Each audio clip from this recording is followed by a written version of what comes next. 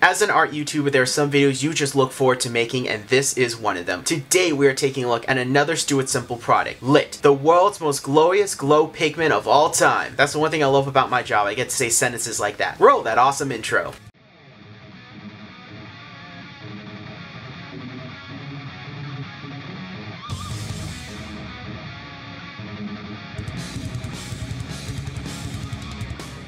What's up YouTube, I'm J-Rod at BATTLEBRAWLERproductions, and today we are taking a look at Lit, the world's glowiest glow pigment. And let me tell you something, I am super excited for this video because this is another product made by Stuart Semple. If that name sounds familiar, it's because we actually took a look at another product he made in a Black 3.0 review, where he talked about the artist, why he made the paint, and why the paint is super awesome. Lit is kind of the opposite of that. Where Black 3.0 absorbed a ton of light, Lit did the opposite. It absorbs light, yes, but releases it right back, being the glowiest glow pigment. And I have to say, I can attest that this thing glows like no tomorrow. It glows brighter than any other glow item I've ever seen. Now what's very interesting about Lit is that it's actually not sold in a paint form. It's sold in a powder, 50 grams for $14, and you'll have to actually mix it in with something to create the paint you need. Now Stuart Semple does sell his own paint called Super Base, but you can honestly also mix it with a linseed oil, which I do have, provided by one of my favorite ink companies, winsor&newtonink. So we're going to be able to mix this and create our own paint consistency, which I'm very excited for because I've never done that. And just to read off of Stuart Semple's own website, what does Lit do? Well, unlike other glow things, Lit can be recharged an unlimited number of times. Its super high luminance will often be brighter than the ambient light around it. It can be charged with light or heat. After super bright intentional glow will afterglow for up to a few hours depending on your mix. Has been specifically formulated to mix with Super Base to create a super pigment mega glow paint that will stick to almost any surface, and it can even be mixed straight into resin. This stuff is non-toxic, and it is important to note that this stuff can't just be mixed with water. It does have to be mixed with some type of bonding agent, and again, Stuart Semple does have the Super Base bonding agent, but we will be using our own linseed oil, which it does say on the website that it can be mixed with. We're going to actually create a mixture ourselves. I'm super excited to try that. Taking a quick look at the packaging, it does say Stuart Semple, Lit, 50 grams,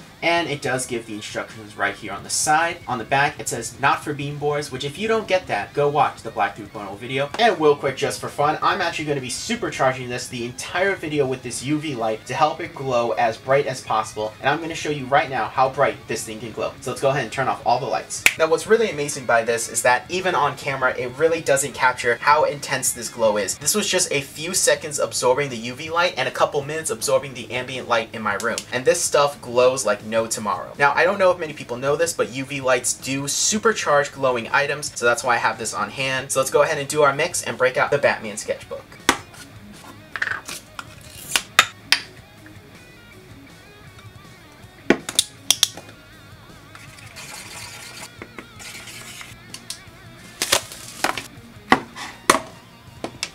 Oh, the brush is still dirty. Let's grab a new brush. Yeah, it's going down. Let's see how well this glows. I'm really kind of curious, so we'll have to do that. But let's really kind of try and work it in there. Let's go ahead and turn the lights off and see if we get this thing to supercharge. All right, that glows awesome. I was a little worried my mix was not good, but no, this thing is glowing like crazy. You can even see it on my desk. Like, that is awesome. I love it. It is more vibrant and more bright green in person than it is on camera. I have messed with the settings for a little bit. I just can't seem to get to actually show the correct color and intensity, but man, this is so cool. It's absorbing all of the light from the UV, it's reflecting it. This is absolutely awesome, and we can see right away there are some streak marks, so let's go ahead and try and work this a little bit to try and get this down. So that's definitely going to be a bit of a problem, is getting that consistent tone. Maybe if we actually water it down some more, I think that would help with it. So I'm going to add a little bit more lime seed to really kind of help with that watering down. Now this thing does have a slight green coloring to it outside of its glow features, so that is important to note. It's not going to be transparent. There will be a little bit of a green tint to it, but that's okay. We can work with it, especially for the illustration that I have in mind. We're going to really try and take advantage of the property of this stuff. Go ahead and water it down, and we'll give it another quick test. Oh, that may have been a little too much, so let's go ahead and add a little bit more of Lit powder back in there. I think this is a good reason why I don't do this very often, because I'm a very messy person when it comes to making art. Yeah, that's going down a lot smoother. It does feel like like it's actually going to be able to cover an area far cleaner. There's not going to be as much brush streaks. Of course, we're only going to be able to find out as soon as we flip the lights off and we supercharge this thing, so let's go ahead and do that right now. And yeah, that actually worked pretty well. Again, we'll really have to go in and just kind of clean it up. It's going to take a lot of work, but we will actually be able to get a much more consistently clean and just kind of less streaky techniques. Now, I am noticing that the edges tend to be a lot more brighter. I think that's really common with stuff like this. I've seen it before with other inks. So what can we do with glow-in-the-dark paint? Well, of course, I thought of like secret messages, but I also thought of magic. This stuff is basically borderline magic, so let's go ahead and lean into that with our illustration. Now, I mentioned how today's illustration would lean far more into the magical spectrum than normal, and there's only one character we have that has magic in our real house. It's not Wrath, it's not Poldera, no, it's someone else, the Magician. She's a powerful magic user in our little comics world, and I'm very happy to finally be illustrating her using Lit. I will also be using winsor&newtonink for some of the fine detail, and for some of the bold detail, I thought it'd be really fun to break out the black 3.0 again. We're going to ink and paint this entire piece and then make it glow in the dark. So go ahead and roll that super time lapse.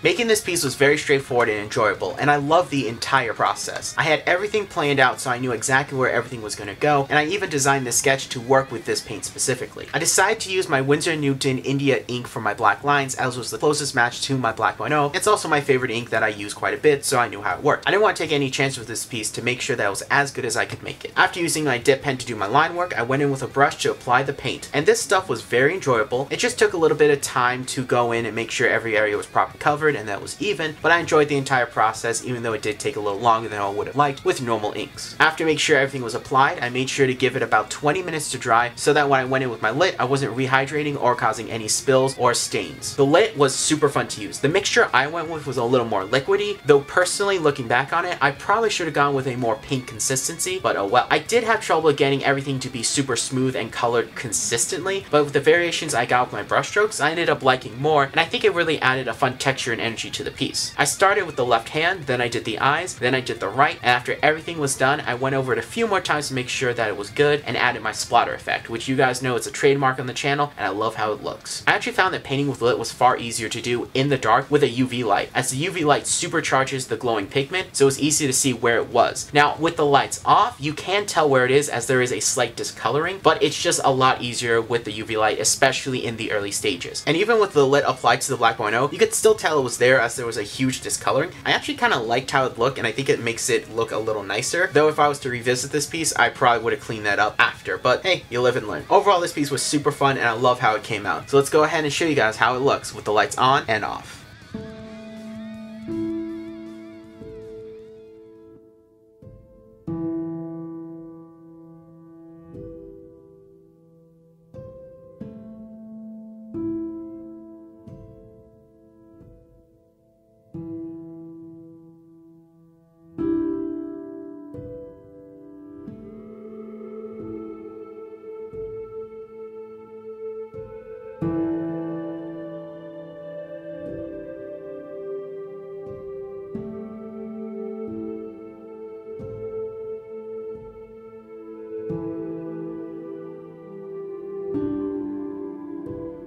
And we're done, and guys, I absolutely love how this piece came out. Easily in my top 10 favorite pieces of the year. This thing looks so great. I love how the posters came out, and making this piece was so much fun. It is just one of those pieces that just stands out among all the pieces that I've made, and I hope you guys really like it, because if you do, it is available on my Artstation account for a $1 digital download, and this poster is actually 4 for the price of 1, so if you want to get 4 posters for the price of 1, it's that first link in the description down below. Really does help the channel out. You guys get an awesome desktop background. But turning the lights on, putting the artwork to the side, let's talk about the paint itself. And this is an amazing product. You know, my hopes were already set high. I had high expectations because of how well his other product turned out that I tested, and he kept it there. This thing was a joy to use. It was actually really fun to mix. I've never done that before, and overall it was just super fun to use, and it's a really good product. And I am mad that I can't perfectly convey how amazing it works, that on video you're never going to see how well it illuminates, how beautiful the color is. You're not going to get a good, true showing of how amazing this product is unless you go out to purchase it, which I do recommend. And on my scale of 1 to 10, I'm actually going to give this thing a 9. Now, you're probably thinking, like, I talked how great it was, I enjoyed using the whole thing, I thought it was priced fair. Why am I giving it a 9? I'm giving it a 9 only because while I did enjoy mixing the actual pigments together and creating my paint, I do think that a lot of people would be off-putted by that, me at first included, but I did get over it and still did it. I do think that having an option where you can have either the powder or you have a pre-mixed tube of the glow paint would have been better, but that's my personal opinion, and really, in honesty, this should get a 10 out of 10, and we're even going to play that animation because I very rarely will ever show that animation because this is such a good product that I cannot recommend enough, and we're definitely going to use it for future projects. So if you liked the video, go ahead and give it a like. Let me know what you guys think of the artwork and the product itself. Have you used it? Do you hate it? All that fun stuff, areas you think I could improve on the artwork, or things that you liked about the artwork. I know those hands aren't that good, but it's okay. It still came out really good. And subscribe to the channel for more art and animation-based content. I'm J. Rod of BATTLEBRAWLERproductions. I draw with power and glow in the dark